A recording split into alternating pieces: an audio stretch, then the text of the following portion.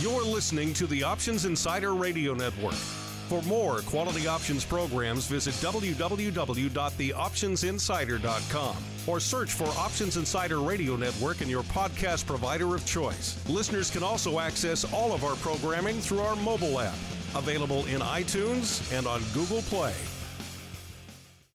Please welcome to the stage Mark Kromenhoek, Director of NYSE.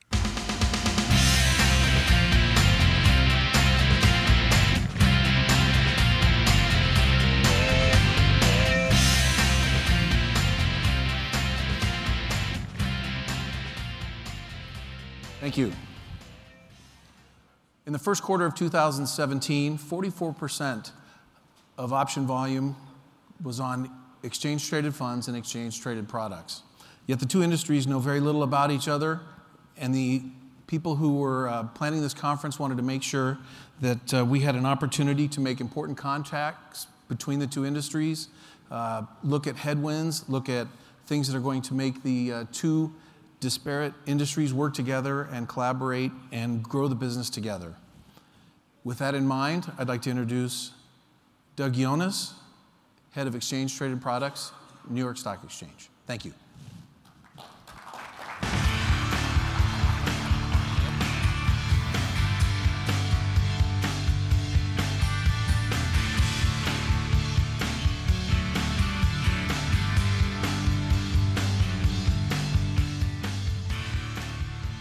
Is this on? Everyone can hear me? Excellent. I see heads nodding. So we'll kick things off so we're on time. Thank you all for joining us, and thanks for joining the panel on options on exchange-traded funds. As a reminder, and my esteemed panelists have agreed to take live questions, so feel free to use your app, jump on, ask questions or follow-up questions. If we maybe cover a topic too quickly, we'll get them a few seconds later on screen, and we'll go from there. Mark had a good introduction, I think, talking about the percentage of volume we see today in the options world that comes from trading options on ETFs.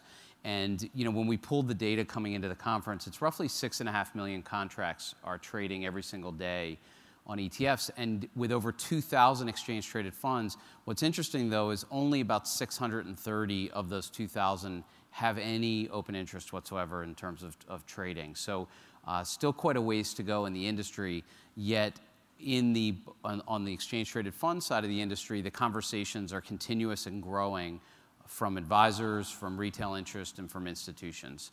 So I have with me Dave LaValle. He's joining us from State Street Global Advisors. We have Parag Shah joining us from BlackRock. We have Steve O joining us from Van Eck.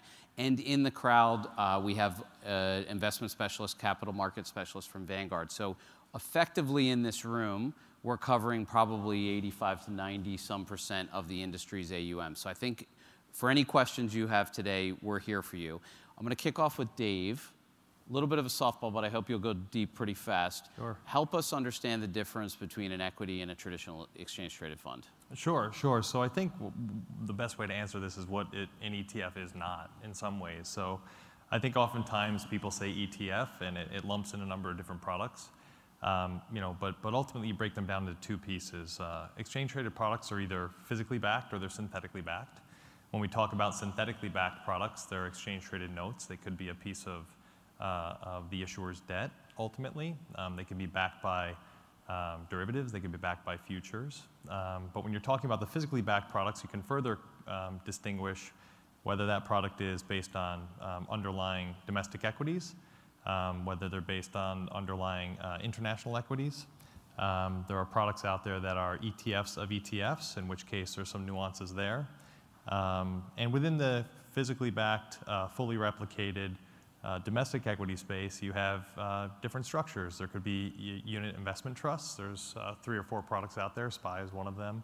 The triple Qs, DIA, MDY, some of the most actively traded products with options on them and options open interest. And then there's a grantor trust structure, which ultimately, at the end of the day, is really just rocks in a vault, is what we say. So some of the commodity-based products are based on that, which is probably the simplest form of a physically backed, fully replicated product. So I think understanding exactly what you own and doing your due diligence on the product structure and how it's structured and what the underlying constituents are is really critical to understanding how you're investing. Yeah, the point being, and what I heard you say a number of times, is each one of these products, one is a derivative vehicle itself, so there's underlying holdings or something behind it that's driving pricing, but there's also mechanics that are different, and I want to dive a little deeper in that into a moment about how those mechanics can change based on the legal structures you mentioned, whether it's a trust structure or a RIC structure. But Parag, I want to go over a little bit on a slightly adjusted topic and help us understand the base case of who's using options on ETFs today, aside for the few traders that might be trading probably the more heavily traded vehicles. Who else is out there? Who's calling BlackRock and saying, hey, I'm interested in options on ETFs? Sure. We've seen a tremendous increase in the breadth of client types, particularly, I would say, since the U.S. elections or just prior to the U.S. elections. The sort of ability to get live exposure and quick exposure through ETF options outside of just the traditional S&P 500 or Russell 2 has really grown. The areas where we've seen this market grow in particular is one from, I would say, from the more bigger real money community. So you're talking about people like US public pensions. The growth from the non-US hedge fund world is getting very, very big out there. It's probably been my #1 topic of conversation this year. So think about people in EMEA and APAC. And then the more tactical community who's traditionally always used the bigger products such as S&P 500, Russell, VIX, kind of diverging out and taking views through some of our single country ETF options. So you saw a huge explosion in EWW, which is our MSCI benchmark Mexico ETF, during, as we headed into the Trump election. We also saw a very similar theme going on through Brexit in the ETF options.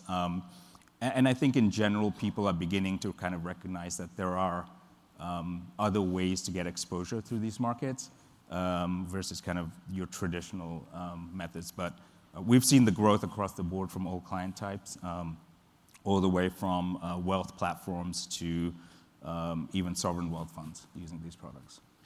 One of the questions that I know a lot of us will often receive in our side of the industry, in the ETF side of the industry, is help us understand and define the components that make up any one ETF, because there tends to be a little bit of noise when traders are trying to figure out those components. So this is a free-form question for anyone.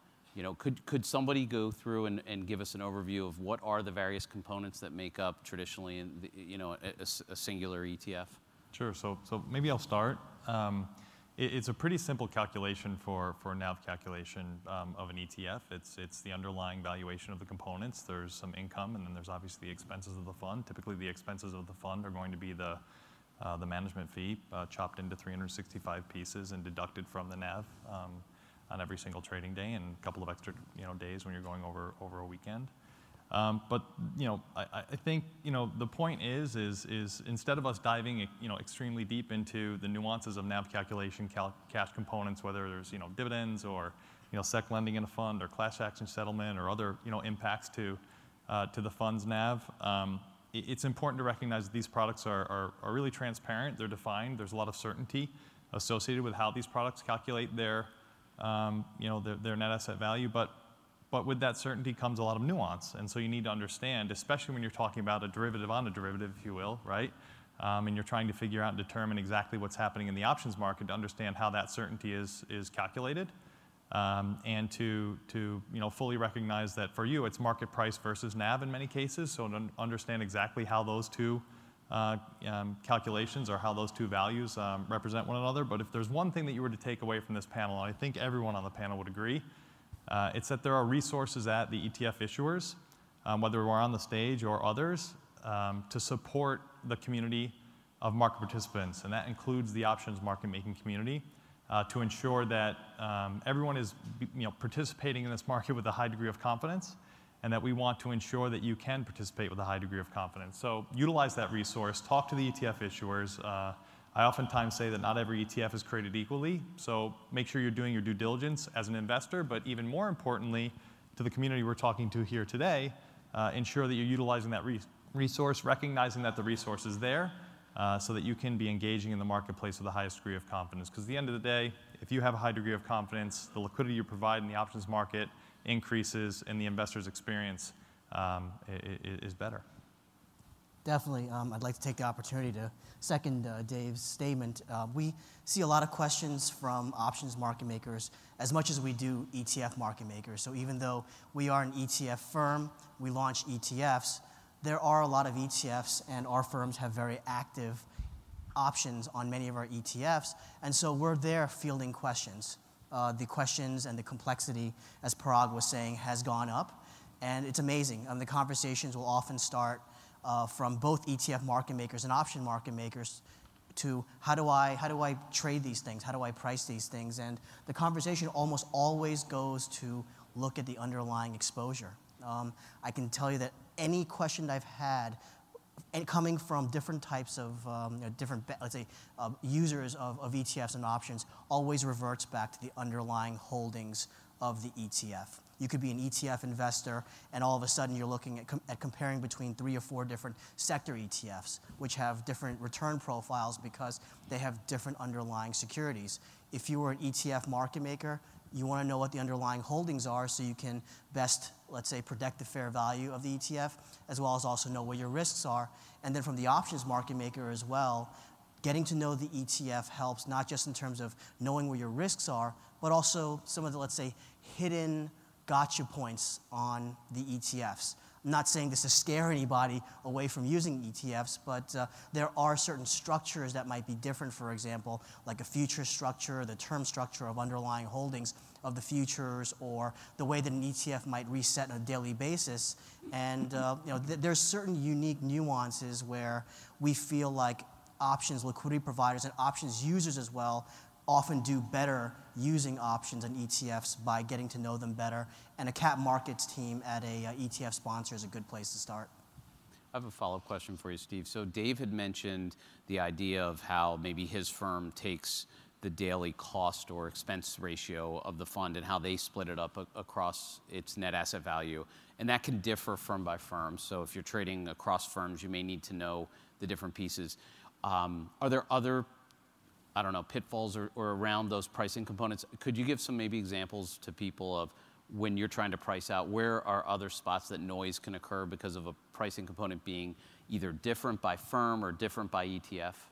Sure, a good question. So I'd like to start off by saying that generally the risks to NAV or risk to fair value generally are not high. They are there, but experienced ETF issuers, their teams, their portfolio managers, their product managers will do everything they can to ensure that the ETF, one, tracks its underlying benchmark index, but also manages some of the risks that are out there, the lawsuit risks, the risk potentially of trading a rebalance when the index rebalances to track the new holdings in the index.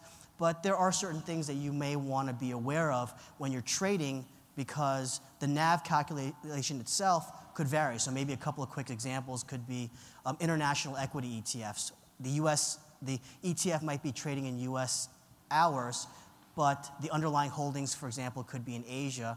Those Asian securities may be closed, and so the NAV calculation for one firm might take the latest closing price in Asia, might take an FX that is struck at 11 o'clock Eastern Standard Time, and then that will be the NAV that's produced at the end of the trading day during US hours. And there's other sponsors that might fair value that NAV. They'll use some sort of metric or use another firm to help provide a guesstimation on what these securities are worth based upon certain calculations. So there could be nuances like that that tell you that the NAV that actually is published could be different from ETF to ETF and day by day.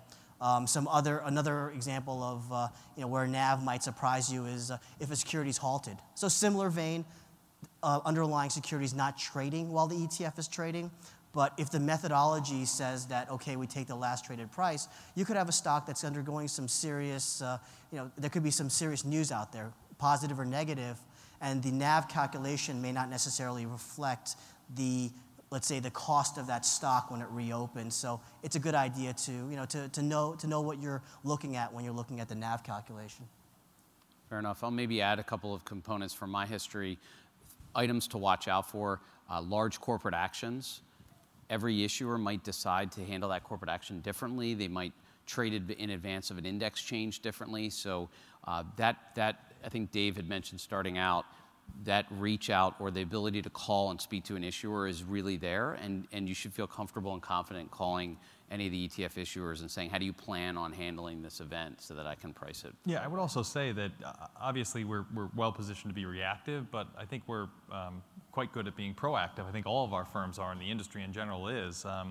We're extremely conscious of being caught in a situation where we have an issue of selective disclosure, where one market participant may have the information and another doesn't. Right? That's not a good place for an issuer to be. So we're quite calculated in the way that we're disseminating this information. We're heightening our awareness on the necessary levels of transparency to ensure that market participants once again can engage with a high degree of confidence. And I think at the end of the day, what we want to ensure that market participants can count on our NAV calculation and can be confident that when we have information to disseminate, number one, we're going to disseminate it with an appropriate amount of time for them to react to it. And number two, we're going to disseminate it in a ubiquitous way with our exchange partners and with our custody partners, to not impact the fairness of trading. So takeaway tip for the audience would be to make sure you're on those distribution lists for each firm. Very good, thank you. So Parag, I want to ask you a question for the traders in the room who are thinking, hey, I want to get more involved and I want to start pricing options, but I don't necessarily want to trade with the other traders in the room. So they want to understand the buy side. They want to understand the process. For your salespeople that are out there, they're on the road, where do options come up in the sales process and in terms of conversations, and what makes the buyer or seller decide to get involved in options? Yes, we see a huge, as I kind of mentioned, a huge breadth of client usage, and we're very focused on the ETF option application. So we'll talk to, for example, credit investors. Our salespeople will talk to credit investors and say, hey, outside of using your traditional OTC CDX product in options, have you considered using any of the high yield ETF options as a tool? And then we'll go through the differences about how do you take the salespeople will go through differences about how do you take a difference between an OTC product that's somewhat very different to a cash product in options, and how do you compare volatility that's quoted in one fashion here, and how do you put that in price terms here? So we'll go through some big education processes for clients there. But I think what we've seen in the last 2 years has been salespeople really kind of from the get-go asking clients, hey, are you using options? It's a very simple question. And if so, what for? And I think what we saw in the last, if you go back from this community, last 10 years or so, it's always been, top of mind for people, even salespeople. You tend to see, oh, everyone's buying puts, and sometimes the market makers are also put off by that. It's like, well, it's going to be a one-way trade, but the market has changed. It's not all one-way buying puts, and it's very different now. And I think we're beginning to see that. Come through. But until the salespeople actually ask a very basic question, we won't know. So we've actually instituted pretty a robust method for salespeople to do that and make sure people are aware of certain option markets where it's relevant. I would actually answer the question a little bit differently as well. Sometimes we don't go into the conversation talking about ETF options, but we go into a conversation about liquidity profile of an ETF. And we have investors who are sophisticated investors, but they're not sophisticated with ETFs. And so the conversation starts with, well, how does an ETF work? And then it goes into creation redemption, and then quickly it turns into liquidity profile of a product and maybe a bake-off between two products. And then you all of a sudden start talking about different aspects of the liquidity profile and price discovery process and hedging process and how market makers are able to provide liquidity with confidence. And then it turns into potentially a conversation about open interest and the liquidity that exists in the options market. So I think there, there's a debate on what inning we are in the ETF game. People typically say, somewhere in the third inning. But when you start really having conversations with the most sophisticated investors in the world and realize their lack of sophistication with ETFs, you can make an argument that we're still in the first inning. But I think that sometimes the ETF conversation leads to options just as much as the options conversation leads to ETFs. And Doug, you mentioned something about being proactive. So cap markets teams are proactive in terms of looking after the ETFs, but there's also ways to be proactive when it comes to ETF options. So when you have an ETF that is listed, as time has gone on, we've seen that there's been greater and greater usage from different areas, different users of ETF options. And I think that the proactive part of ETF options is when you have an ETF, it's starting to grow, accumulate assets. The inevitable questions will start to come is, do you have options on this ETF? We're in let's say, a volatile period right now. I want to hedge my risk, or we're in a low volatile period right now. I'd like to gain some extra income. Those questions will inevitably come along, and before those questions come along, you could go out there and actually work with some options market makers to, for example, let's say that you've just launched a large cap U.S. equity fund. You can actually go to the market makers and say, hey, I know that this is an ETF that hasn't quite traded actively, so you may be worried about your delta risk. So I'm going to get a little bit nerdy here, but I'm going to throw out some Greeks here, but you're worried about your delta risks. And well, here's the thing. This large cap ETF can provide liquidity beyond average daily volume because of this. Or maybe you're worried about, okay, well, how do I hedge off my risk if initially I sell some options and I'm short gamma or I'm long gamma, and depending on the different markets, how do I hedge off these risks? And really the question, really what it is that these ETFs are index plays, and they have risk characteristics that are more index-like than single company. They are also generally highly correlated to other very active ETF options that have, with the correlations, you can actually risk measure we can risk measure and spread the risk off between, let's say, this ETF that isn't active, and then another ETF whose ETF liquidity and also options volume is active as well. So first question in from the crowd, and if this is your question, come see me at the end. We have a prize for you. 4 times leveraged ETFs were just recently announced. We announced that last week that we had approval for a firm. The media wondered out loud if this product could even be allowed for most of retail. Do you think a suitability standard might eventually be established for more exotic products? Anyone willing to take that? I'll start. All right, Parag will start, and then we'll So we actually did get a bunch of phone calls on that day it was announced, and I think every one of us got the calls about this product, and I think a huge surprise that the SEC even allowed this product to be launched, and who would be the end user of this product. I think even some of the hedge funds were commenting about it. I think many of us have always sort of talked about a standard. Should there be sort of some sort of rating between different sort of leverage types of products versus non-leverage types, things like that.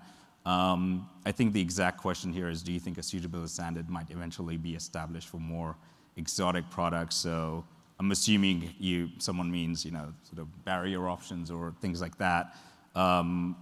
Even outside of this leverage thing. I think it will eventually at some point. I'm not sure. I don't have a timing. I don't have any insights into when that might happen. I think we've definitely kind of been more the advocate along.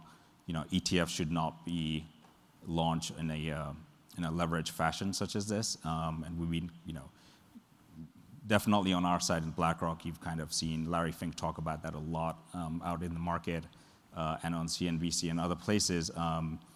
It's not something that we would ever consider, but I think we've always kind of gone that way in terms of wanting a suitability standard. You guys had an hour and a half to ask the government officials a question about regulation, and you passed your opportunity up. Maybe that was held over. Yeah. What I would say in answering that question is, and I said it earlier, not every exchange-traded product is created equally. There are investment products and there are exposure products.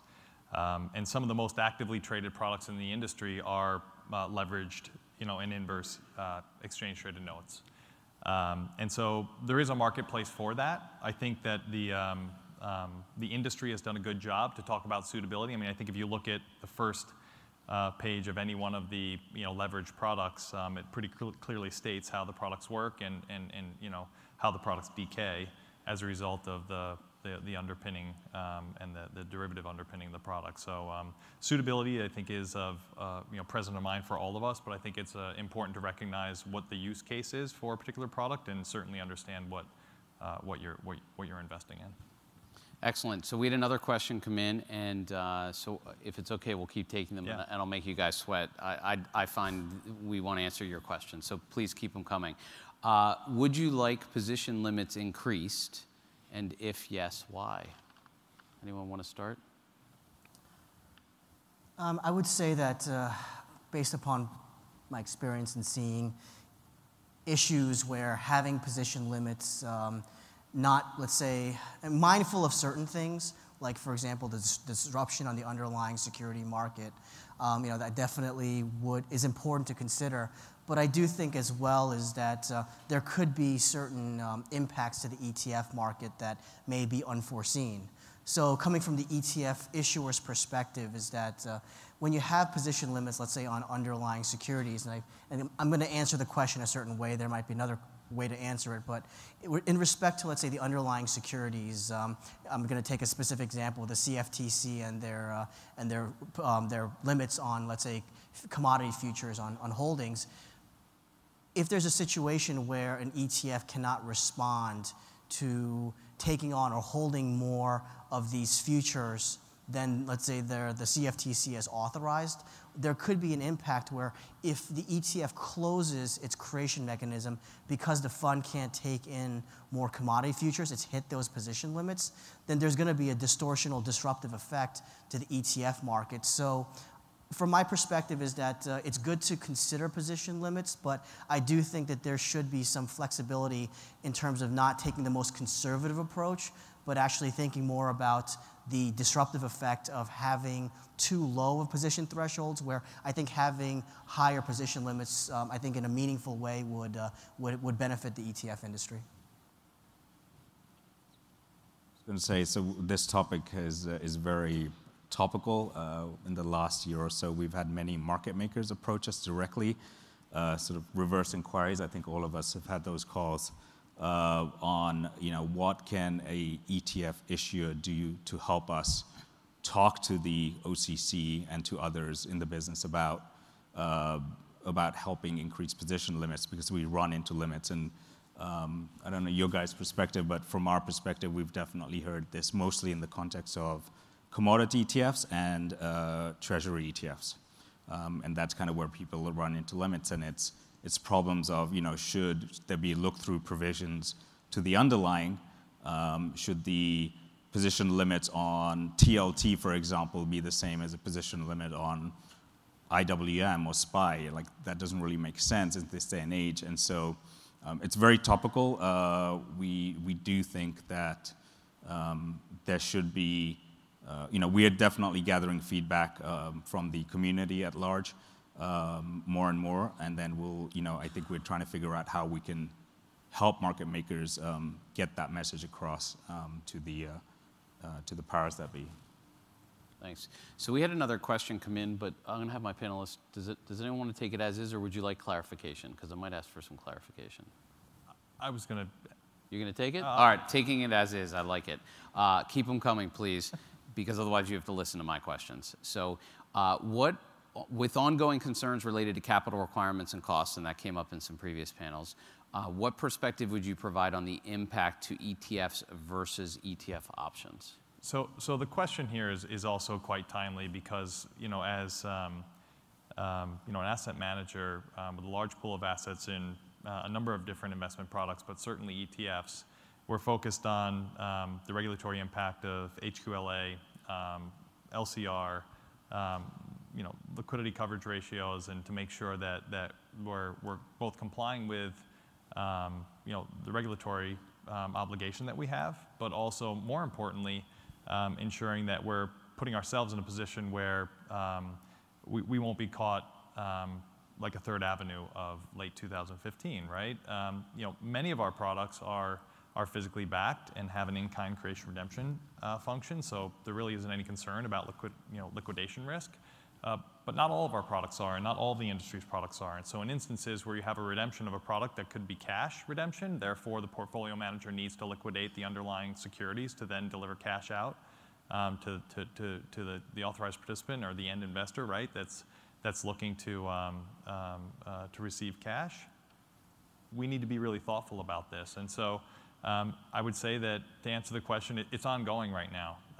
And given the regulatory framework that we're in right now, there's quite a bit of uncertainty around this. We're ensuring that we're putting ourselves in a position, one, to comply, and then two, to also ensure that we're protecting our investors and protecting our product.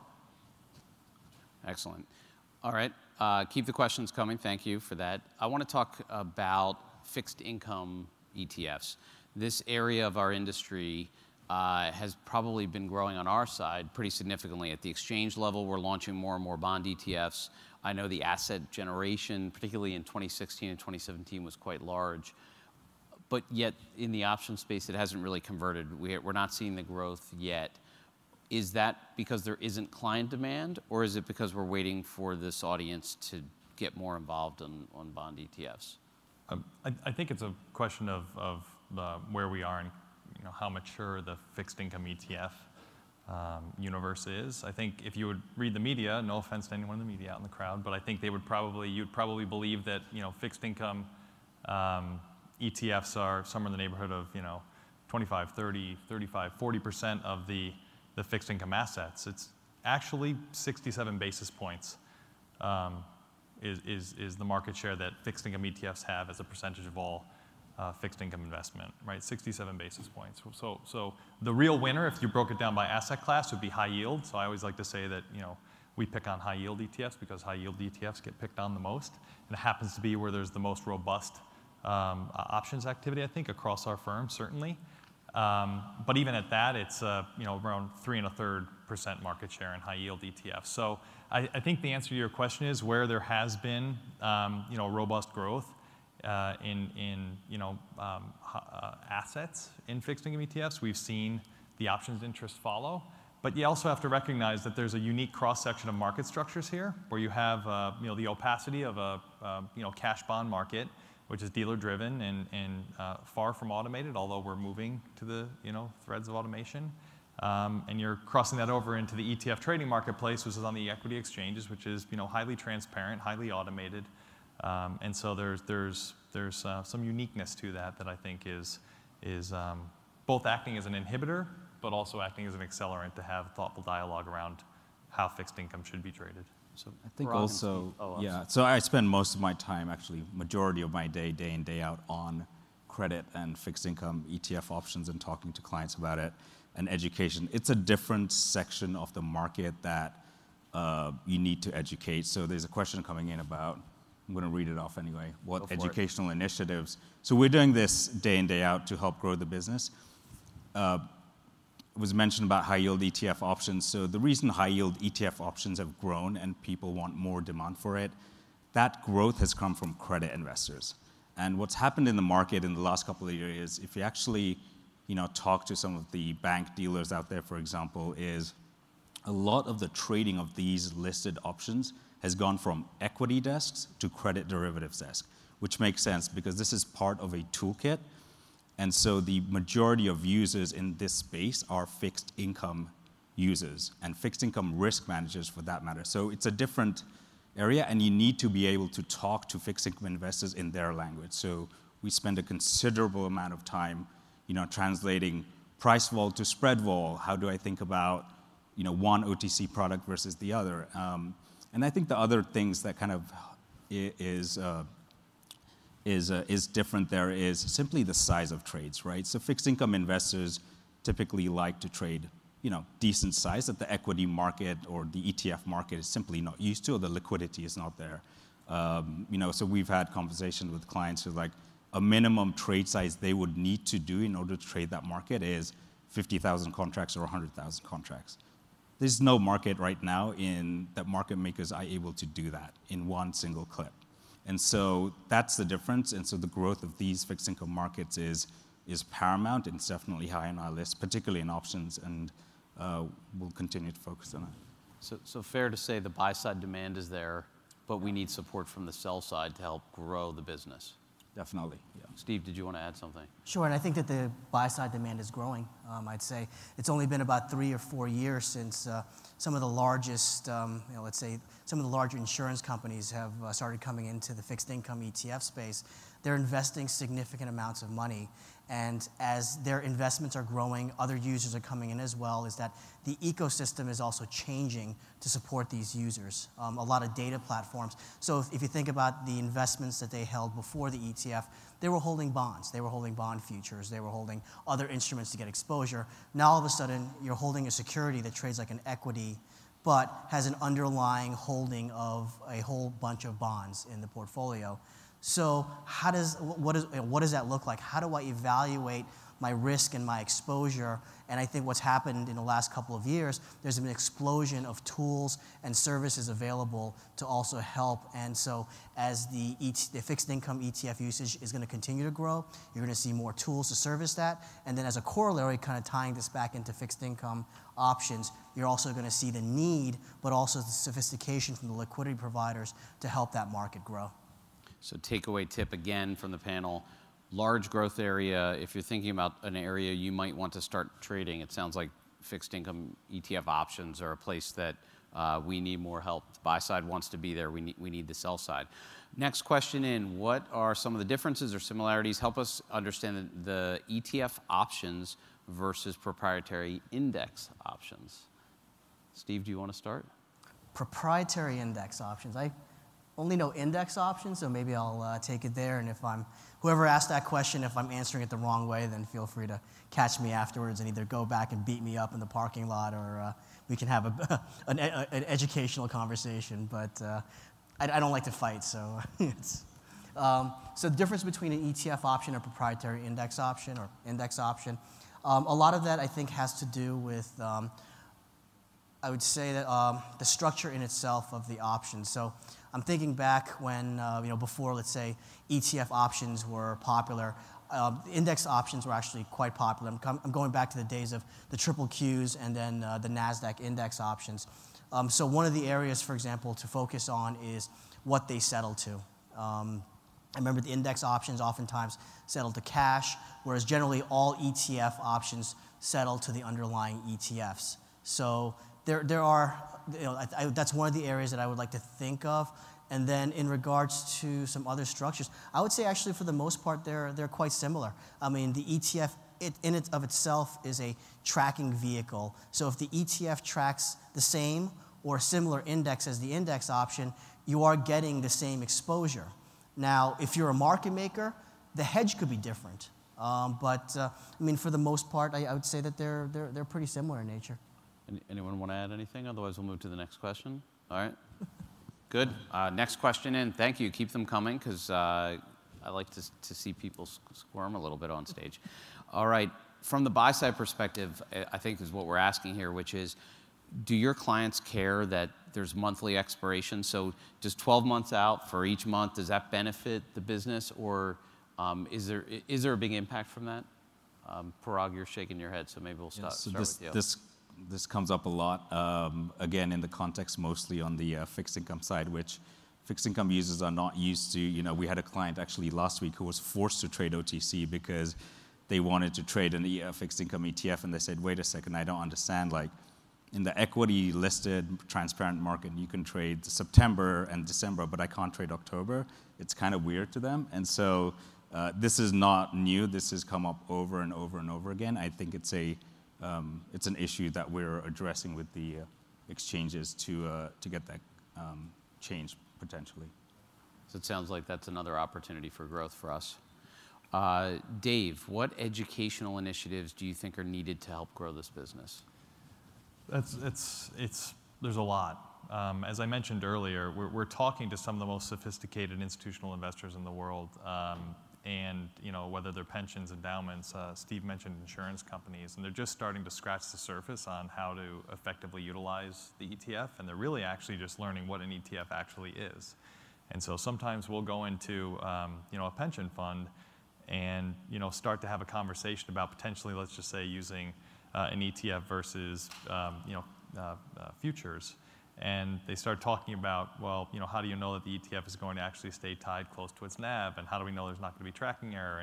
And then we realize we have to go several steps back to talk about the very specific and very simple structural facets of an ETF. And so I think it's dependent upon the user base that you're talking to, but as the user base continues to broaden, you have to have education across the board. So I mean, it's a tough question to answer specifically, but I think it's continuing to be in the marketplace, continuing to engage with a broad range of market participants so that we can ensure that the market can engage in ETF liquidity provision and ETF options liquidity provision with that high degree of confidence that I've referenced several times. Because ultimately, at the end of the day, we don't have to look too far in our rearview mirror to talk about where there's been a lack of investor confidence. I think as ETF issuers, we're pushing for that investor confidence in the form of investment or utilization of our product set. And the way that we can achieve that is through good partnerships with exchanges, good partnerships with market participants, so that those spreads will tighten, there will be frothy liquidity, and that the investors will have a good experience both buying our products and selling our products. So that's our ultimate goal. Actually, I'd like to share an example of a conversation that I had with an advisor, excuse me, with a financial advisor a couple of years back. And this advisor was asked by their client, hey, you've got me in a portfolio of 10 different ETFs that meet my needs as an investor, but what else are you doing for me? What else justifies me paying your fee on an annual basis? And so the advisor was thinking about, okay, well, it seems like some of our peers are kicking the tires on options, doing options overlays, and I'm just not quite sure, because at the end of the day, especially with some of the new regulatory scrutiny that's on me and how I help my clients and know what the best interests of my clients are, how do I explain using options to my clients? And that's, I think, a perfect example where you have a need, you have this desire to use options, but this advisor can't, because not only can't this advisor not ascertain suitability, but communicating that suitability to the client is a challenge as well. So we've talked about in this options conference for the last 5 years the growth of advisors, RIAs in the options space. We know it's growing.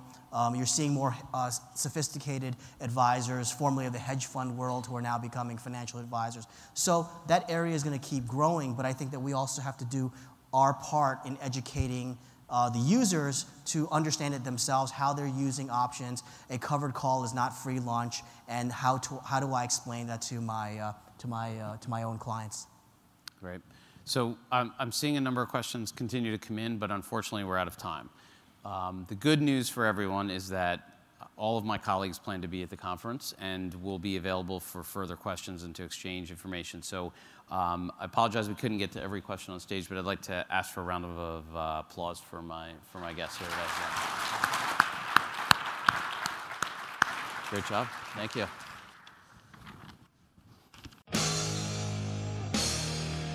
The preceding program was a production of the Options Insider Radio Network. For more quality options programs, visit www.theoptionsinsider.com or search for Options Insider Radio Network in your podcast provider of choice. Listeners can also access all of our programming through our mobile app, available in iTunes and on Google Play. Don't forget to follow along with your favorite programs and submit your own questions for the hosts at twitter.com/options, facebook.com/theoptionsinsider, or via questions@theoptionsinsider.com.